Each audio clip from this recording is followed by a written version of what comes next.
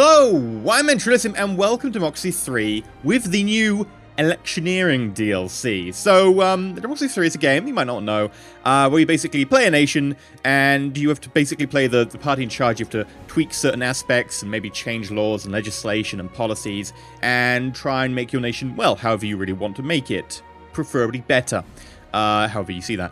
And then the Electioneering DLC makes it so that instead of just, do people like you or not, you win the next election, cool, you can continue. It actually means that you can start influencing the election using things like photo shoots and speeches and funding for your party from donors. So it means you've got to keep donors happy, which actually really nerfs the ability to be like a diehard, awesome socialist and actually make the world a utopia because, well, you need to pander to corporations to pay for your campaign speeches or buses with slogans on the side or whatever you choose to buy. So we're going to dive in and have a little bit of a go. So I'm going to go new game. And of course, considering right now, it's a time when the United Kingdom has a very turmoily government. Turmoily isn't a word. I made it. It's now a word. I'm taking ownership. No, TM, everything like that.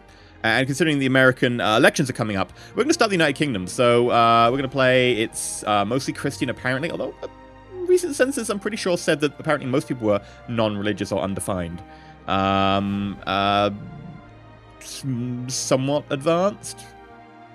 Inequality 41. Oh, wow, Germany 27. Nice. Okay. Let's dive in and play. We're going to leave our term length at 4 years. Just so that we have a standard term length. In fact, the UK, a lot of people think the UK just doesn't have a set term length. It does, because legislation brought in 2011. The Fixed Term Parliament Act or something like that. It has to be 4 or 5 years. So we're going to go and we're going to play as the... Sure, we'll play as the Lib Dems. The Liberal Democrats. There we go. I'm playing as the Lib Dems because they basically don't have anyone in power right now. They have like 12 MPs or something ridiculous. And they used to have more. And it's a good starting stone because as a player, you start off like, oh, you won the general election, cool. But nobody likes you. Like, you start off with like 0 people liking you. Like, no one actually would vote for you right at the beginning of the game, despite the fact you just got into power. And we're going to be fighting against the Conservatives. It makes sense considering they are the current party in power. Term limit, no limit. Monarchy, yep. This is all correct. Right, let's do it. Okay, so we currently have a fairly low GDP, fairly high unemployment, very high crime, health could be improved, education and poverty could be improved. Okay, begin term in office. Hi. So if you don't know democracy, this is the point where you're like, I have no idea what's going on. So each of these is a section. So you've got transport, foreign policy, law and order, taxes, public services, and then you can tweak certain things. So red things are like epidemics. So you can see right now, we've got a doctor's strike going. Wow, they've updated it for the modern day. They've got a doctor's strike going on. We've also got asthma epidemic. We've got organized crime. That doesn't mean that there just is organized crime, because there will always be some organized crime. That means that there is an epidemic of organized crime, right? They're now a serious problem on targeting our streets. We don't know how to deal with them, blah, blah, blah. Whereas stuff like the blue is just stats. It's basic things. So oil price. You can't influence the oil price. You can influence it indirectly, but you can't, like, crank it up and down. You can also have a look at stuff like air travel or the GDP. You can't just make your country's GDP go up, but you can try and influence it. Stuff like education, etc. Now, you can influence those indirectly through, say, the third party. So if we look at this and hover over it, you notice that going into this is technology, state, and private schools. So technology is red, which means it's decreasing it. So let's look at our technology. It is not particularly high enough to bump education. It's decreasing it ever so slightly by 2.52%. Okay? Whereas if we have a look at state schools and private funding, you notice that those are increasing it. So they say they are... Ooh, this one, for instance, is increasing education. But I can't influence private schools. I can, however, influence state schools. And you notice I've got a bar here. So that I can increase and decrease this bar by spending money. And it will have knock-on effects. So the poor, socialist, education, poverty, and all that jazz will get buffs and negatives. It will also cost me political power to raise and decrease, and also cancel if I choose to. And political power is this. It's the measure of how strong a government is, how much you can get passed. In this case, in the House of Parliament and the House of Lords, since the UK system requires the House of Lords to also vote on it. So Well, it depends. Mostly it does. What is it? St. Salisbury Convention requires them to, if you put it through twice, they have to agree to it. Or is it Salisbury Convention the one about if it was in your manifesto, they can't veto it? I don't know. Anyway, yeah, the UK has a constitution. It's just kind of written and unwritten. People say it's an unwritten constitution. It is. It's just case law and past history stuff. So we're going to dive in, and I'm going to try and increase taxes because I need to spend more money, and right now I've got a deficit, so I'm actually losing money quite dramatically. Raising this costs me 30 political power. I have 25. So I'm going to just hit next turn and save up. Stop and search. The demands for police for the power to stop and search people on the street if they believe the individual may be guilty of crime. Currently, our police cannot search someone without formally arresting them. Actually, in the UK, you can. You need to do a stop and search, and they'll be like, look, I'm stopping and searching for this reason, and they give you like a form and stuff. We'll introduce the power, sure. We've got minor budget deficit of 8.75. We're only getting 20% of the vote. Okay, nothing's really changed. Now we've got enough political power. We can store 50. Excellent. I'm going to be cranking up income tax. And normally I like to crank it up to like 60%. Because that gives us a nice increase. So we currently get like an extra, what, like 70 billion from that. If I crank it up any further, you notice that I'm going to start to really piss off the wealthy. I don't want to quite piss them off that much. So we're just going to have it at like, let's say, yeah, 60% seems a reasonable one. Middle income don't like it quite a lot. Capitalists dislike it. Earnings go down, even for the poor, but equality goes up and socialists like it. And also I get more money. That's the important part. So I'm going to apply that. Now, one thing we need to sort out is our technology backwater. So if you look at this, this is where we currently are with the value. If we get below green, it will stop. If it's below that, if it goes above red, it'll start. So it's to stop it going on, off, on, off, on, off if you only had one line. So we've got to go below green, stop it, above red to start it. So we need to decrease that. And Creation of Version Evolution is currently pushing that. So we teach both systems. I'm not sure if that's actually correct in the UK right now. I know in Scotland it isn't. I want to crank up the evolution only. Now, the religious hate us. Also, religious membership goes down because they're no longer being taught creationism. And it doesn't mean people aren't religious. It just means people don't define themselves as in the religious voter bloc. They vote primarily based on their religious concerns. So, yeah, I would want to do this, but I don't have enough political power. So I'm going to revert changes and go back. Instead, I think... What's the issue of doctors? Unemployment... causes, effects, Right, what's feeding into this? Private health and state health. I can't affect private health, but I can affect state health. So I'll give you an extra 5 billion. Sure. Debt protection law. Debt collection agency have been in the news because of the aggressive methods they use on extract payment from people who owe large sums of money. No, we're going to limit their activities. We could just allow them, but then they just be like, yep, yeah, by the way, you took a loan out and you didn't pay. I'm going to nick all your stuff forever with like 2,000% interest. And no, we're going to limit their activity. We've got a 50 billion surplus, which is nice. We're getting 50% of the vote. And the Human Rights Society encourages its members to oppose our government. That's not because of anything I've done. That's just because of the current stance of the country. So I think now we still can't manage to solve the creation versus evolutionism. So what we're going to do is we're going to get science funding, and I'm going to crank this. It's going to cost me like 15 billion. Maybe we just go down a little bit to like here. Yeah, we'll go to here. It's going to cost me, what, like 9 billion. There we go. Being a bit cautious. I also get rid of some of the debt, because the debt is very high. 830 billion debt at the moment.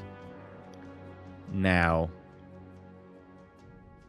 intelligence services, we can get rid of some of the organized crime, but also policing, because that will get rid of some of the street gangs, vigilante mob, the alcohol abuse. So we're going to crank this up.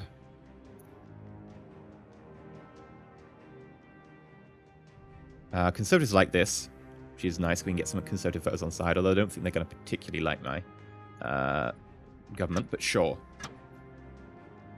Now, of course, we are playing a political game, and politics and YouTube very rarely go well together, so I hope we can all just be generally nice and friendly in chat and so on about this. Right, so we've got 16 power left. Generally, it's stuff like increasing the funding for the police force. Everyone's happy to do that, right? That's why it only costs 4 to increase funding.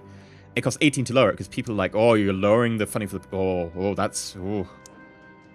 Race Discrimination Act. Not much to be done by... Well, it only costs 1 to raising it. Sure, we'll do that. Helps a little bit. And actually, if you check, by the way, it gets more people into the liberalism voter bloc. This means it's not like just conservatives like it, or ethnic minorities like it, or liberals like it, or racial tensions go down. This means it increases the number of people in a bloc, so it creates more liberals. What else? Narcotics is kind of promoting organized crime a little bit. What's the main cause of this? Intelligence services decreasing it.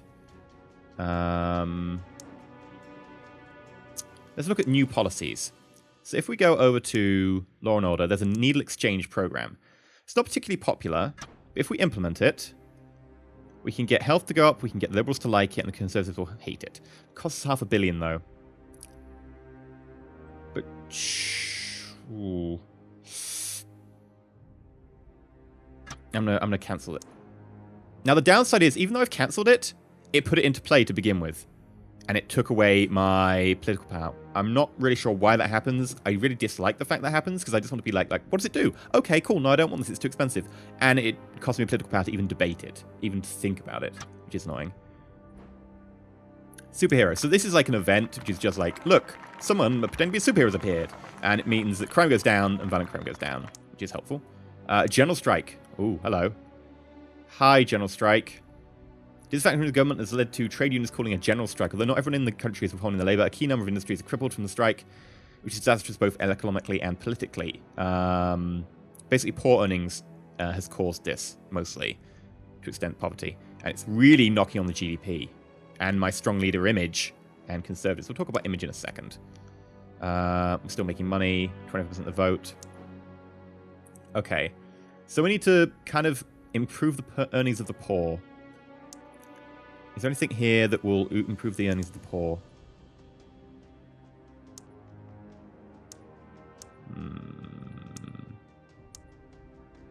Food stamps to an extent.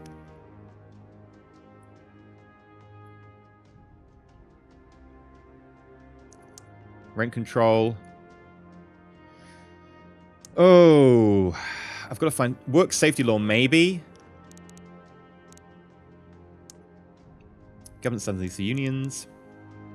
Trade council. No, I won't do anything with that.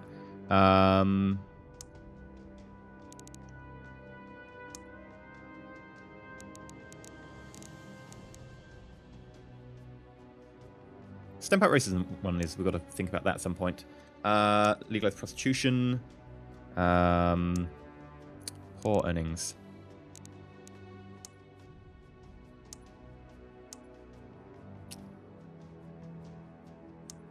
Food stamps. Poor earnings, the poor like it, etc. Blah, blah, blah. Farmers, income goes up. The person who doesn't like it... actually, no, everybody likes food stamps. No one dislikes it. Poverty goes down as well. Now, it will be very expensive. Look at that, almost 5 billion. So I think I'm just going to implement it at a 2 billion level. Still a lot of money, but yes, we'll implement it there. That'll hopefully have a knock-on effect on the general strike eventually when it starts to kick in. Now, some policies take longer than others. You notice the implementation time is like 1 quarter. Every time you hit next turn, you go forwards in quarters. If we find something different, like... okay, these are all 1 quarter. Let me find... There we go. Anti-grav research grants. 20 quarters. Takes a very long time to work out how to use anti-gravity. Now, I could also put down some bus subsidies. Very expensive. Telecommuting initiative. That would reduce pressure on infrastructure. But it's still, we're talking in the billions there, and I'd rather not.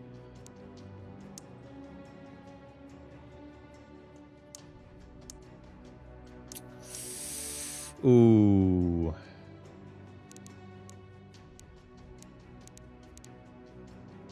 Let's just stamp out racism week. Liberalism goes up, racial tensions go down. It's expensive, almost $500 million. But sure. Next turn, let's save up for that. Get rid of the evolutionism, creationism thing. Curb banking bonuses. There have been calls to the media for companies to do something about the big banking payments being made to company CEOs despite falling profits in cases where companies have failed to make a payment. The government has been asked to force companies to withhold bonus payments to top executives. Blah, blah, blah, blah, blah. Basically, yes, we'll restrict the banking bonuses because it will help the poor out generally and make them feel like more equality in the society. And they're the people currently doing the strike. The strike is a big problem for us. Human Rights Society threatening direct action to show its opposition to the current government. That is not good. And we've got a deficit. Remember we had so much money to begin with? Watch what happens as soon as the general strike happens. Look at our GDP. Boom. Went through the floor. Let's look at that general strike. Where is it? Surely general strike will be a red event. And it'll be here. There we go. Yeah, look at that. Already nearly down at the stop trigger. Hopefully that'll be off next turn. Evolution only. There we go. And that'll help out with technology backwater. Vigilante mob is at an end. Doctor strike is now at an end. Credit rating downgraded. Ow. Okay. We're in a recession. Oh, the waters. 50% of the vote. General strike. Ooh. Trending a little bit upwards. I think that's just the world recession happening. It's costing us almost 5 billion. So we're going to have to end that general strike pretty soon with poor earnings. And I think probably the best way to do it, the deficit, is something like rent control. Something that plays towards them.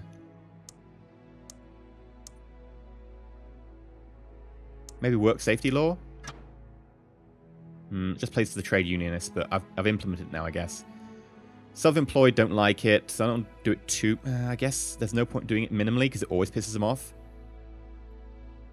Oh, but productivity goes down. I'll just implement it like at the lowest level. Won't cost very much there. And where's that rent control we're talking about? There we go. Poverty. Poor earnings. Yes. Capitalist income goes down. Capitalists dislike it. Ah, screw it. They really dislike it, even at low level. I'll introduce it at... there. 50 million. What else have we got? What do people like? Labour laws. Ooh, I don't really want to hit this one too hard. Recycling. Agricultural subsidies. This is costing us 5 billion.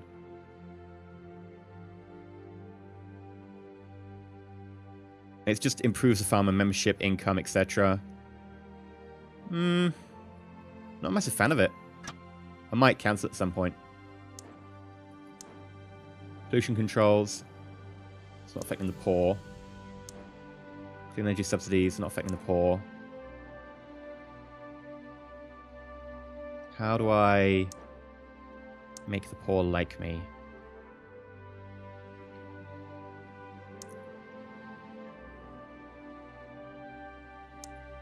We don't have maternity leave? What? We'll have to sort that out soon. Ooh.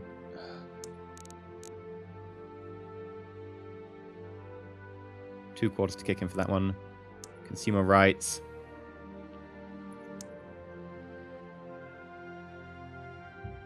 Health food subsidy, junk tax, public services.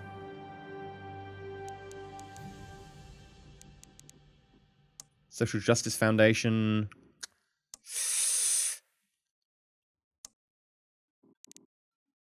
I'm going to keep it for next turn and find out what happens after our current media backlash. Everyone dislikes me. Yep, we're down to 42% of the vote.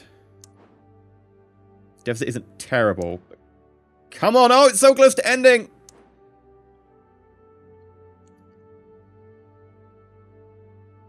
What do we do now? We don't want much money to play around with. Street gangs are slowly ticking down. Alcohol abuse ticked down a little bit, but it's still up. Ghettos, mostly fed by the street gangs, etc. Organized crime, it's just the intelligence service. How can I affect the intelligence service? Liberals don't like it. Crime goes down. Organized crime goes massively down. Patriots like it. Sure. Have some spy satellites and stuff. Whatever. Community policing? Yeah, we'll pump that up a little bit. Only cost me 1 billion. A billion I don't have. I know. It's a billion I don't have. Ideally, I'd need to put a new tax in, but if I do something like the luxury tax or the mansion tax, which penalizes, you know, people who can afford it, they're going to really hate me and start to leave the country, and I'm going to get the brain drain, which is people just basically moving to places that will not penalize them for being clever and earning lots of money, and then we have issues. Internet currency tax, no. Automation tax, no. These kind of are against technology. Punitive wealth tax, that'll probably make them leave as well. Tax on superstores. Could make some money.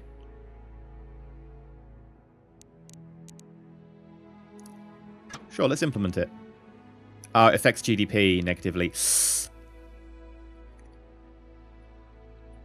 Put it at a minimum level. Please. General strike is at an end! Ban livestock imports. One of our neighbouring countries has a publicly announced case of foot and mouth disease in its cattle. Although the chance of the disease being spread to us is very low, you're lobbied by a farmer group to ban the import of cattle from the country as a precaution. Foot and mouth, like, it was a big thing a fair number of years ago, but all it does is basically give, like, them, like, the flu. Like, you get cow flu.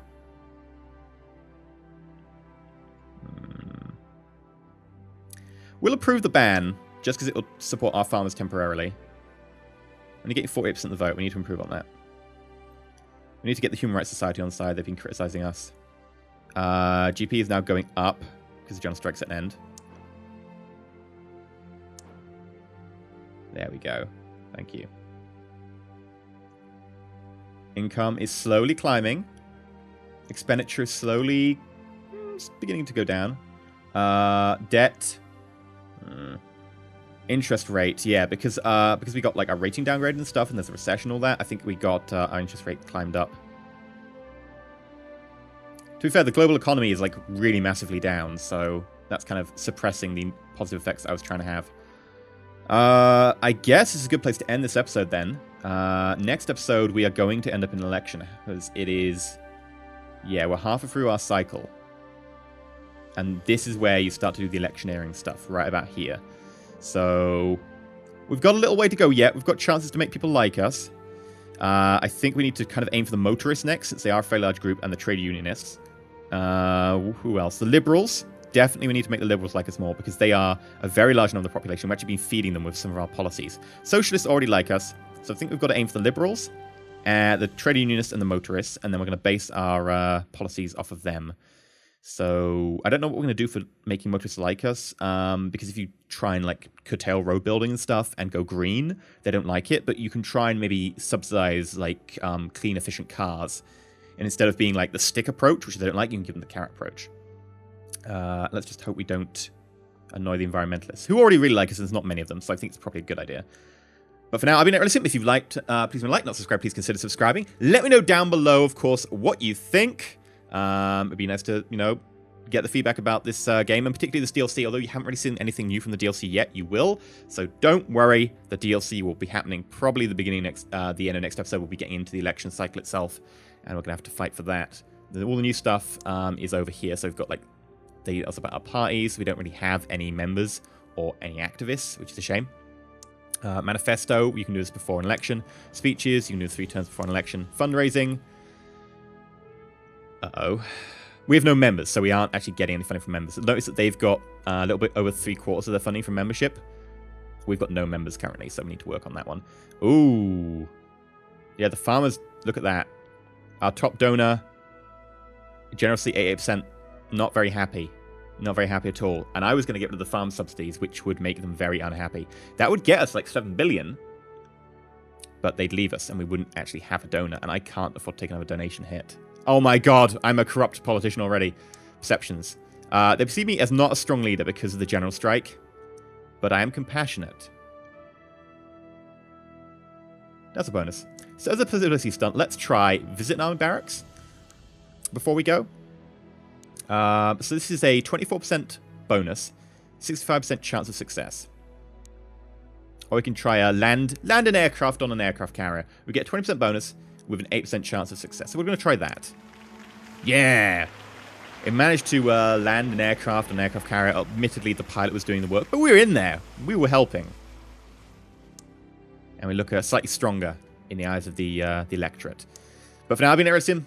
Until next time, do let me know down below how you like it, and stay shiny.